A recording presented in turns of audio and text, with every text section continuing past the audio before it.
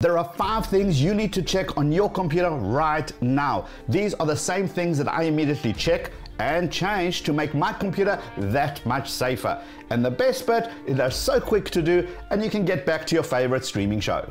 We all know that for malware to work, it typically needs to make changes to your computer. It does this in silence so that you're not aware that it's happening. Well, what if you could know and stop it? Let's change the UAC, which is the User Account Control. We've all seen this. You go to the internet, you find a program that you want to install, and you'll get this notification.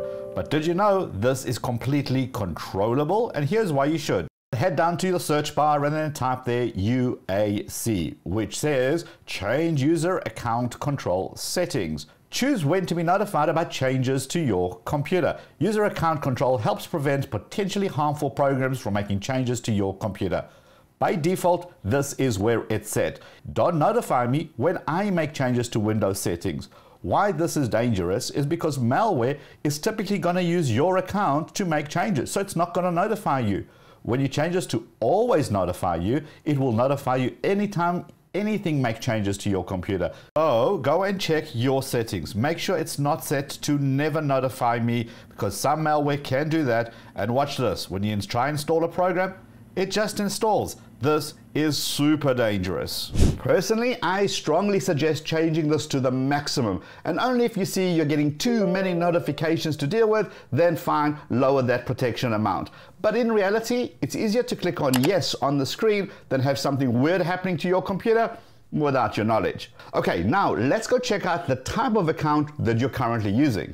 To the Windows search we go, and we're going to type there control, and then you'll see control panel pops up. Simply click on that, and now we want to click on user accounts and then user accounts again.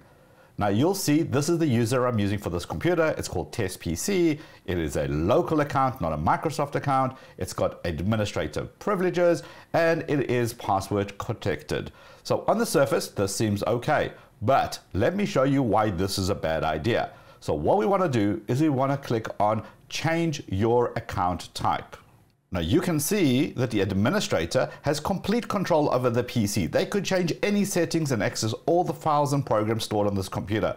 But a standard account, well, that can only change things that don't affect other users or the security of this PC. But you can see it's grayed out. We can't change this to be a standard user. So here's what we're going to do. We're going to cancel that screen. We're going to click on manage another account. And at the bottom, you're going to see there, add a new user in PC settings, and then add someone to this PC. When this pops up, you're going to say, how will this person be signing in? We want to click on, I don't have this person signing information, because we want to create a local account, not a Microsoft account. And now we're going to select on add user without a Microsoft account. We want to click on that. And now it's going to ask us, okay, who's this user? Let's give it a name. I'm just going to type there, I don't know, my non-admin user. And we're going to complete this by giving it a nice secure password, including the questions. And now we have my non-admin user, which is a local account. That is the username we should be using whenever we log into our Windows machine. Now, related to the admin versus standard account, you want to check that nobody has added any funny accounts to your computer that you don't know about. And back to the Windows search we go, and this time we're going to type there NETPLWIZ or Z, and this is going to pop up. Click on that. Now we're going to see a list of users that we have created on this computer. If you see anything that you don't recognize, something you didn't create, get rid of it. Now at the top, click on Advanced, and at the bottom it says Secure Sign-In. This basically means that it will ask you to press Ctrl-Alt-Delete to make sure that you are the right person logging into this computer. So you're not giving away your username and password to a malware program that has taken over. This is what it's going to look like, and one simple tick just makes your computer that much more secure.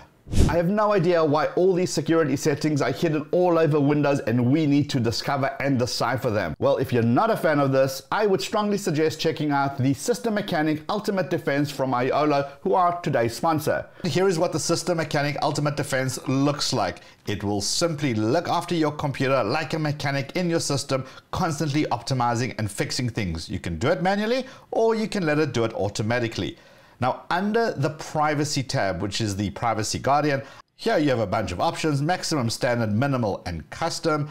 And what is nice is next to each one, there's that little eye. And if you press that eye, it just shows you the kind of information that it's going to help protect your data against. And look how extensive that list is. And if you don't know what anything is, again, little eye, press on it, and it will give you some information about what it's doing. Look, frankly, none of us want to be spending hours and hours trying to hack registries and learn each component, and we don't need to. If you go into your Privacy Guardian, you can select the option that you want. You can customize to your likings. So if you see something that you think it doesn't need to protect you against, fine, disable it. But the rest of it, leave it enabled.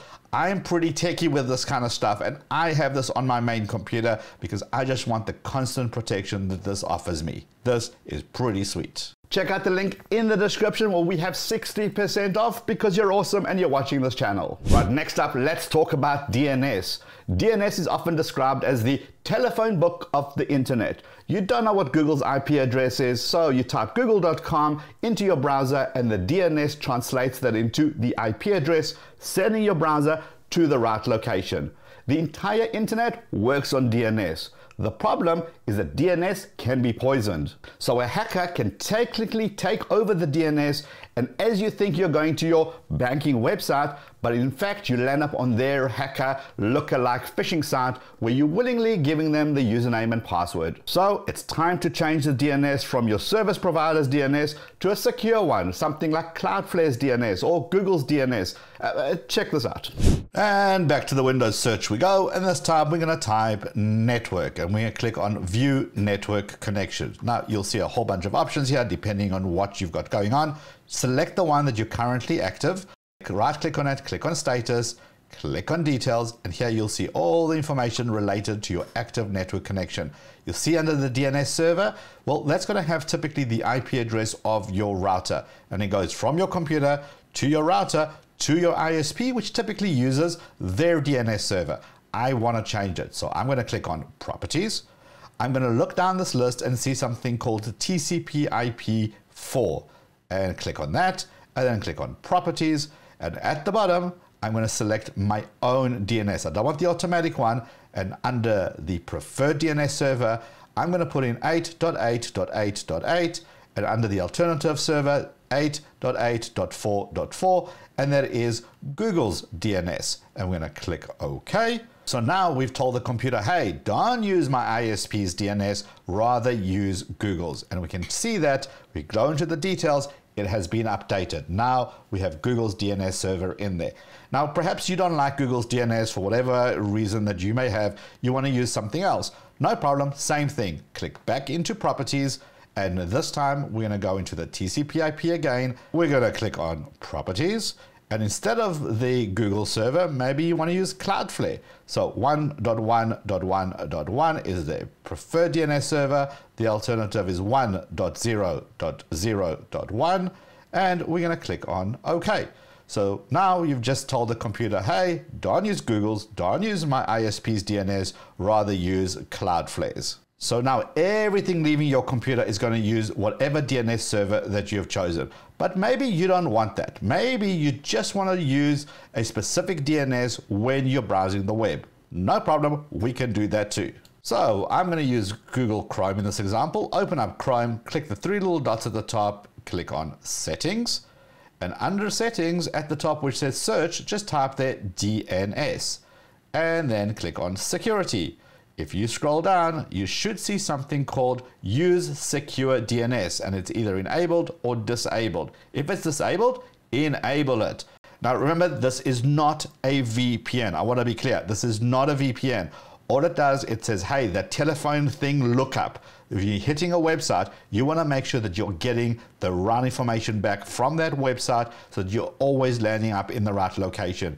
And these custom DNSs do a great job in blocking out malicious sites. They get constantly updated with specific ransomware sites, with phishing sites, and they're constantly protecting you as you're browsing the web. My big suggestion is play with the different options. Choose one, go browse the web, and if it's nice and fast, keep it. If sometimes you find that one of the DNSs is slow, and therefore you're seeing a slower website, then simply change it. Next, please make sure this setting is enabled in your system restore. So if anything happens to your computer, you can get it back along with any versions of the files.